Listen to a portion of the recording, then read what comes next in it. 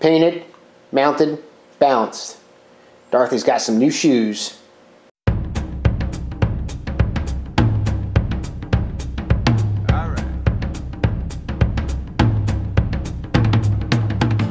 So as I mentioned at the end of my last video, I'm going to try to get the tires on myself. Not balance them obviously, but you got to put tire stems in first before you put the tubes in. So I need a couple things for this. This is a stem tool. It's got the part where you can take the stem out, the internal valve out, and it also has a part where you can thread on. So remove the cap. I'm going to lubricate this up with some Sil Glide. Don't need a whole lot. Put it through the hole. Thread tool on. So that gives you a nice purchase there for it. I'm just going to use 2 fingers to grab here and just kind of wiggle it as you move.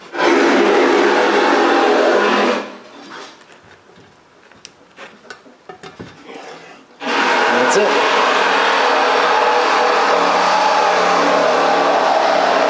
So it takes a little bit, but it's not too bad. And then this is what it looks like on the back.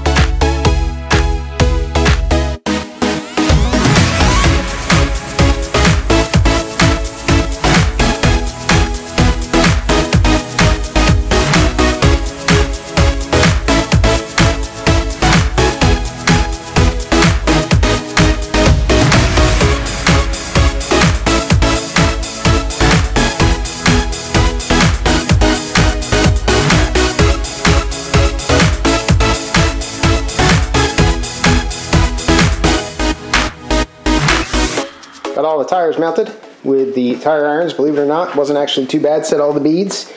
They look real good. I like it. I didn't clean the white walls up yet. I do need to get them balanced.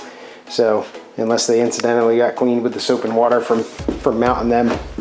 Now what I'm gonna do, I'm gonna put the back of the car down. I got Harbor Freight jacks under there. No, that's not an oil leak, you see. Harbor Freight jacks under there, so I want to get them out of there so I can trade them in, because they got a recall on them. So thanks Tim for reminding me of that. What the car is going to look like with white walls and white tires, or white wheels. Got the glove boxes here, so I'm going to go ahead and try to hook this up. And it's just a cardboard one by the Newton commercial guys, same guys that made the carpet and all that. And there's a lot of attachment points up here on this thing, inside here, and then the 2 in the back. You know, it's kind of dark in there, blocking the light.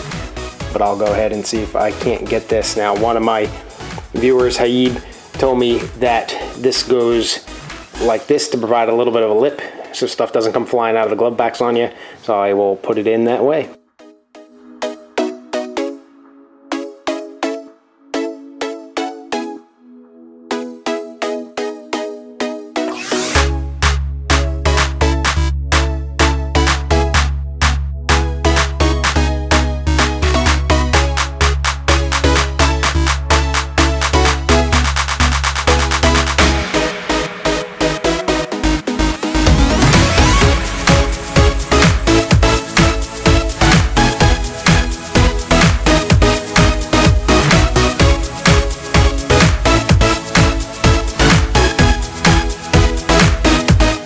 Well, that didn't go too bad.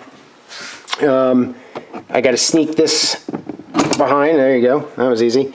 This flap kind of hangs down here and just kind of rests. I don't know how else that would work. There's no screw or anything up at the top that I could find. And then in here, this screw in here, I had to use a spire clip for that. I didn't show you that.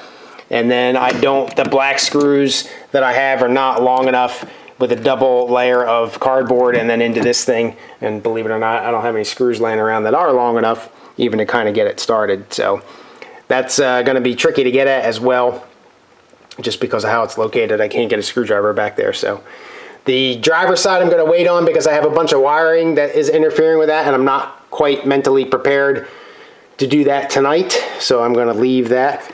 But I've got my tires in the trunk, so tomorrow, if all goes to plan, I'll take that to a tire place near me and get them to balance the things. So I think that's going to do it for me for the evening, and I'll see you in the next visit. All right, welcome back, everybody. I got the wheels back from balancing yesterday. A couple of them actually don't have any weights on the front, which is kind of nice, but I'm going to go ahead and put them on, probably thin slot in the front and the fat slot in the back, just because I don't really have any other idea how to do it. So I'll get these put on real quick, get the car back onto the rollers there, and get it off these jack stands. Got the tires on. Unfortunately, the jack is not here, and the trailer that is normally out front isn't here either, which means the garage mate's probably found another 240Z or something. They're on there. I'll either run home and get my own jack or something like that, but they're there. What I have here is a matched key lock kit picked up from Spitbits. Comes with the ignition tumbler. This is the rear deck lid, the boot lid tumbler, and then the 2 door locks. Not real cheap. It was about 75 bucks, unfortunately. But Spitbits was the only shop that I could find that really had them, and prevented me from having to break into these and set the tumblers myself and all that kind of stuff. You can do that, but it just didn't look like it was going to be real fun. This is an old ignition switch, I think from the black car. So I pulled the tumbler out of that. Now the way that this works is, if you can see that little itty bitty brass plug there, that's spring loaded, so you can push that in, and that slides in. When you put the tumbler in, that slides in, and there's a little hole that's accessible through here, and you can stick a can't even remember what this thing is called, a long pointy thing. Stick that in there, and if you can see in the inside there where that kind of comes up, but you compress that pin there, and then you can slide it out. Now the way that the lock works is, you can see these little itty bitty spades sticking out here, and they would also come out the bottom as well. These are spring loaded, real itty bitty little springs in there.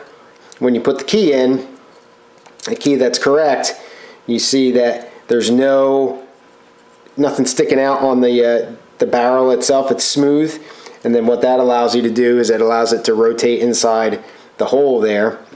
If the key does not match, you can see that while it's all smooth on the top, it's sticking out on the bottom there, and that prevents you from rotating inside of here. But now that I've got a matched key set, what I'll do is I'll be able to use that and replace the key. So I'm going to go ahead and pop the ignition out of the car that's in there. I just wanted to make sure that that's really what that hole did before I tried it on mine and broke something.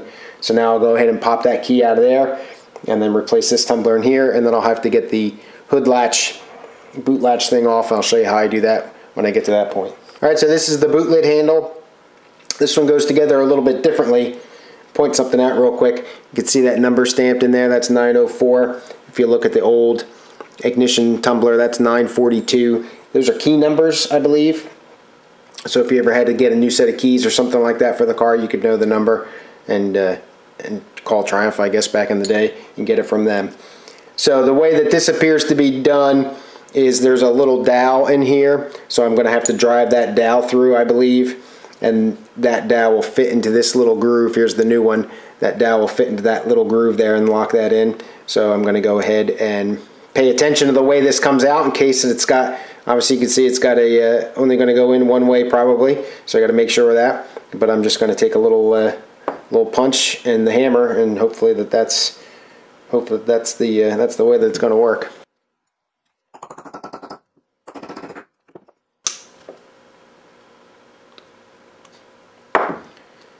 Alright, just a little tapered dowel there. That should have grabbed that. Now I just got to figure out how to get this thing out of here. Alright, got my old key here. Alright, there you go. All sorts of stuff going on inside of this thing. So this is, pulled the back portion out. This is what connects to the actual clip. So that just kind of pushes in, and you got another dowel pin in there. You also have this little guy, and that fit into this hole here, into this slot, and you can see that that's got a groove in it on one side, and I assume that that's where that fits in. So when the lock turns, that turns the whole thing. I'm not quite sure the point of that, but I'm going to go ahead and put it back together and get the lock in there and have at it. All right, now I get it. So when you put the lock in, the whole tumbler turns, and when that turns, this piece rides on it and it forces it up, you know, actually locks the lock, so to speak. So that kind of just comes up, rises up a little bit. Probably should have been able to figure that out just by looking at it. But there you go. So unfortunately, what I failed to do was realize that this was sided. So now I got to go look at the latch back there and see if I can figure out how this is going to actually lock, and if it matters which way this thing pokes out. I'm not sure. All right, so this is the little standoff, or whatever you want to call it, that comes off the car, and that fits it over that like that.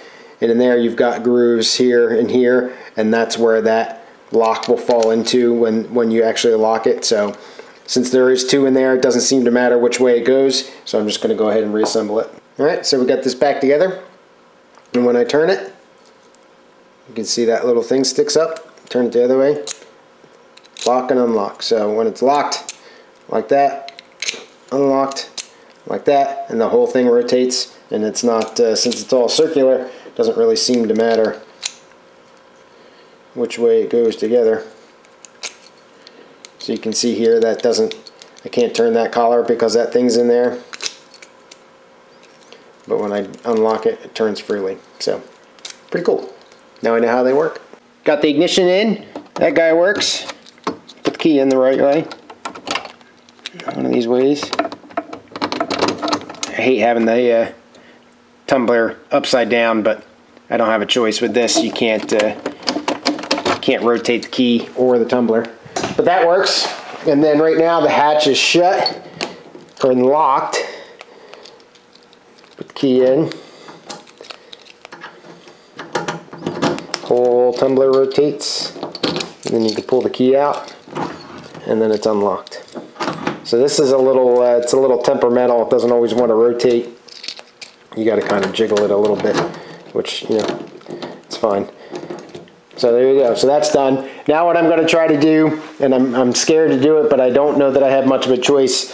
The antenna hole in this car, I believe they are from the factory about 1 inch wide, and I don't know if this one didn't come with an antenna or something, but somebody drilled a hole in here that wasn't very circular. So I've got my step drill, and I'm going to try to drill it out about 1 inch, and I've got this plug that is designed for that. That's just a little bit less than 1 inch, so I'm not quite sure what I'm going to do there.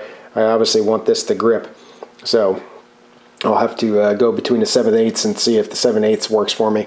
But hopefully I don't, you know, destroy the paint in that area. That's why I've got like 3-4 layers of tape there to try to keep the paint together. We'll see.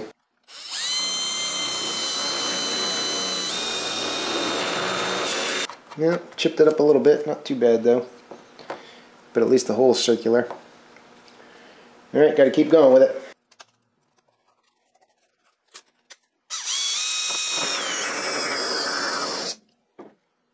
All right, so that's should be 7/8 of an inch. And if looking at it, I think that's what this should fit. I'm afraid to go too much further, so it'll get too big. Ooh, but you know what I'm gonna get, don't you? The orange stick.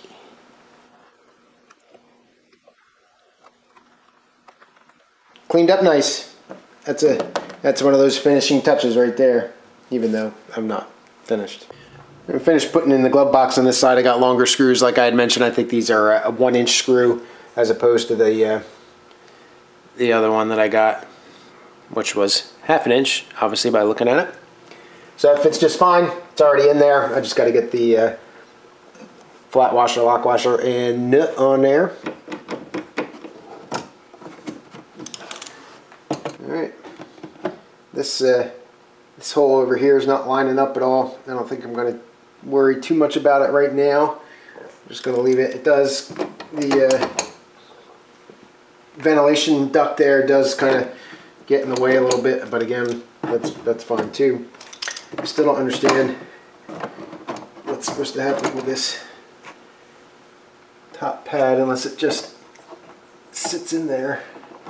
Anyway, there you go. Looks nice, nice finished look to it. I like it. Moving right along here, I got the driver's side box started. It's not in yet. I've got this piece that I've got to put in now.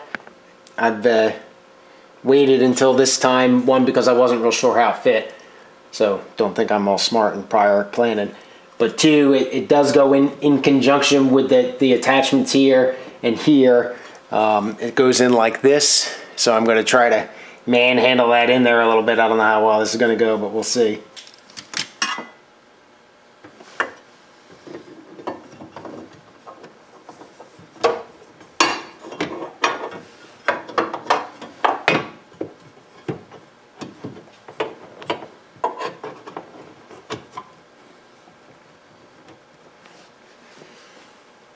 Got the box and the little vanity plate or whatever that's called. I'm not real crazy about the way that it goes in, but that's the way that it goes in, and unfortunately you can see that little gray half moon there, and that's the hole that's in there. The only thing that didn't line up for me was this part here. This hole back here I assume should go with this one, and you notice that's slotted because the steering wheel is adjustable height wise, so I assume that's why that's slotted, and I assume that it should line up with that hole, but it's not even really close. So I'm not sure that I'm even going to really do anything about that, though it does kind of stick out. I guess I could sneak it inside here, but I'm afraid I'm going to crease the cardboard and might have to take it all apart if I want to do that. But anyway, that came out all right. So now I'm going to, I'm getting towards the end of the day here, I'm going to play with some rubbing issues that I think I have on the bonnet and see if I can figure out what's going on there, but otherwise I think we're close to being done. One of the rubbing spots was the brake and clutch lines here were rubbing against the fender. You can see the marks on that, unfortunately, so I just simply bent it.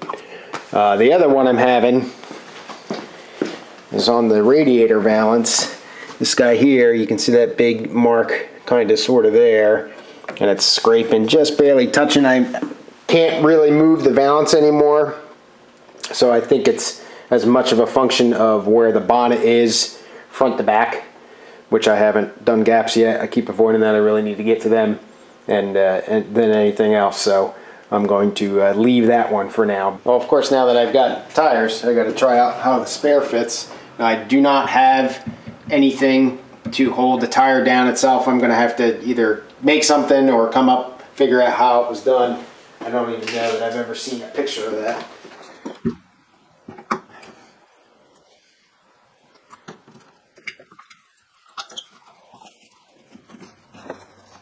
It doesn't fit real well. Of course, I guess because it's a little bit different size tire than original, but it's not lining up. As you can see over there, it's not lining up on the back. That's all right. Get a little cover here. So that will go on here.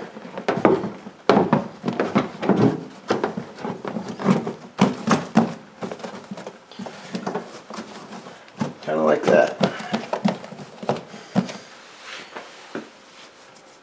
Clean. Anyway, something like that. Alright everybody, that's all I got. Thanks so much for watching. Leave a comment below, tell me what you think. I promise, next time, gaps. Have a good weekend, stay healthy, and stay safe. Cheers.